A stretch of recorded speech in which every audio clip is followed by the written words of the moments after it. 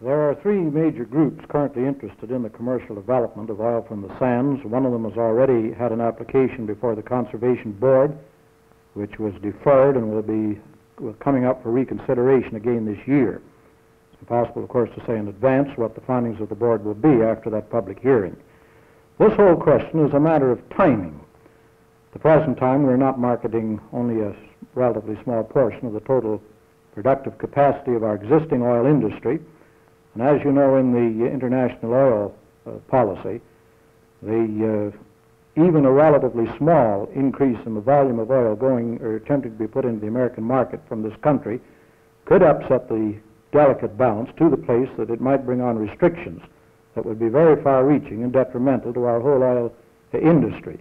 Now, we want to see the development of the sands just as quickly as it's in the interest of the people of Alberta to have that development. We don't want to prejudice or jeopardize their interest by being premature and bringing on some of these other disabilities. Could you estimate how long it might be before the oil sands are developed?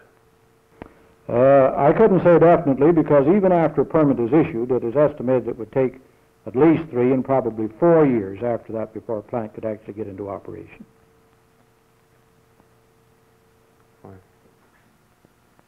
Do you feel the northeast corner of the province has been neglected so far as development is concerned? Well, I'll put it to you this way. If they refuse to give the 5% quota that is needed, well, I will certainly have to say that we are being sadly and sorely neglected.